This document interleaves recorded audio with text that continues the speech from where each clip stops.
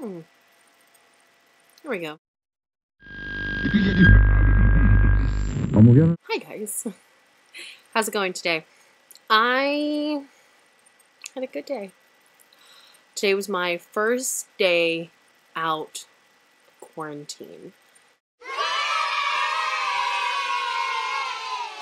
So excited. I got on my scooter and drove, or rode, whatever's the appropriate term for a scooter. I think it's rode. I went to my first place out of quarantine, the gas station, because I needed gas for a while. It was such a peculiar experience going into a store for the first time in 2 weeks, and I just got gas and a soda, and it was so surreal.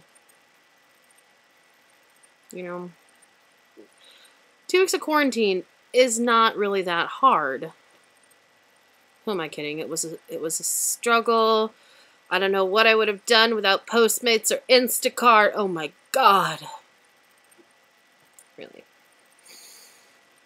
I mean, living alone, that was weird. Though I do have Kitty here. I don't know if you can see her in this. She's kind of on the arm of the couch, chair, whatever. But she's not the best conversationalist, I gotta say. But I went out. I went over to a friend's house and we safely, socially distanced, hung out and caught up. I hadn't seen him for some time, so we got a chance to catch up on things. And then as I was leaving, I decided to take a detour downtown and came across another friend of mine who he flagged me down. And it was a really great thing because I thought I had already missed it because I thought it happened in the afternoon, but it actually was just about to start. And I got to see the Southern New Mexico Pride Parade. They had a social distance Pride Parade where people had their cars and everything dressed up with rainbow flags and signs and everything. My phone kind of died, so I was able to get like 2 photos before it was over. But it was such fun to see the people who were out. There weren't a lot of people out, and the ones who were keeping their distance. And it was so great to see friends. I saw friends I hadn't seen forever. And then I ended up chatting with the friend who flagged me down for like at least 2 hours afterwards. It was great. We caught up. I found out what he was doing. I told him how I was doing.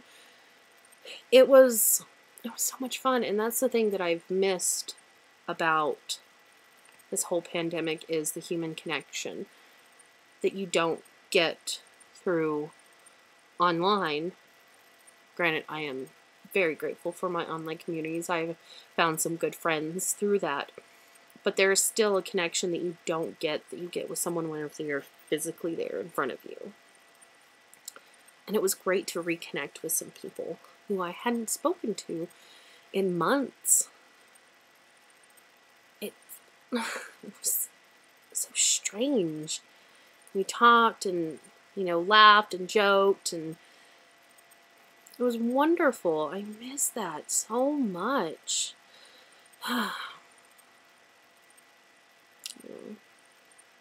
And tomorrow I'm supposed to go to work. I have been working from home. And no more tank tops. And pajama bottoms. I actually have to wear real clothes. We don't like real clothes. Oh, I don't mind. It's just really warm here. We've been having 100-degree weather pretty frequently. So I just don't like warm weather. Don't know why I live here. Still don't. Not sure. I don't know if you can hear the fan that I have blowing on me, because if I didn't have that, I would be sweating Probably not. It is like 1:30 in the morning, so it's probably down to like 70 something degrees. But it's still warm. And yeah, don't want that. But as you can see, my fringe is still intact. I don't know if I want to cut my hair or not.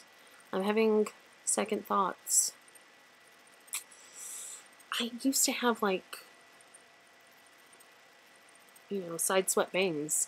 I like that. I don't know, now I'm kind of like, oh, maybe not.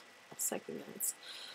I'm never one of those for like quarantine hair, so you're not going to find me just being like, oh, I'm going to buzz off one side of my head, or I'm going to dye my hair pink and purple, and no, that doesn't happen. I dyed my hair temporarily once in like middle school green, and it was like one of those temp dyes that you just like kind of spray in for Halloween, and it was for Spirit Week. It was Crazy Hair Day or something like that, and I remember frantically being in the girls' restroom after school, just like with my head in the sink washing it, and I was like, my mom will get so mad if I have color in my hair.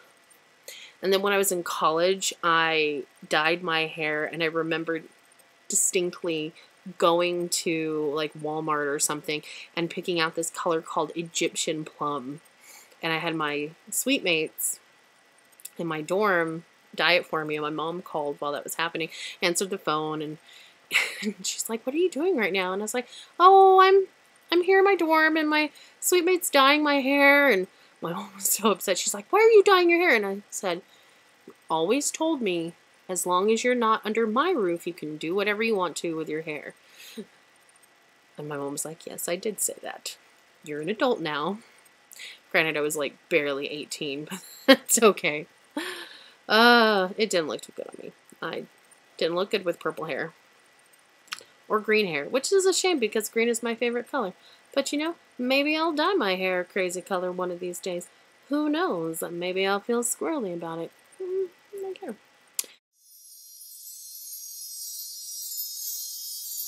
Anyway, guys, thank you so much for watching. I don't know what this video was about, really, honestly. Just sort of my ranting and ravings. My first day going out amongst the living, venturing out. I survived. I might go get a COVID test just because, even though I don't have any symptoms, I was in an area that was increasing in cases. But I wore a mask, washed my hands, used hand sanitizer. I don't have any of the symptoms. I don't know if they'll let me take a COVID test because I don't have any of the symptoms. I have to check with the health department to see about that. I've had the COVID test. It was an experience. I thought they were going to do one nostril. They did both. It is not the most thrilling experience in the world. Do not Google how long the Q-tip is. No, don't do that at all. Not before you take the test. You can do that afterwards, which is what I did. And I'm very grateful for that. But I will probably take it again just to reassure myself. Even though my going out and dealing with the public today, I did it safely and social distance. I only went into one store. That was that gas station, because I wanted to get something to drink, not just pay at the pump. And I got food on the way home, but I used the drive-thru, and the restaurant was adhering to all of our state's regulations in order to keep everything safe. And then while I was catching up with friends, we were social distancing and wearing masks. So we were all being safe. And that's what you should be doing too. And I hope you all are safe and are having a great day. And I am going to try go to bed because I have work at some point in the morning. So it's already Monday morning. Haha. So I will talk to you guys later. Bye.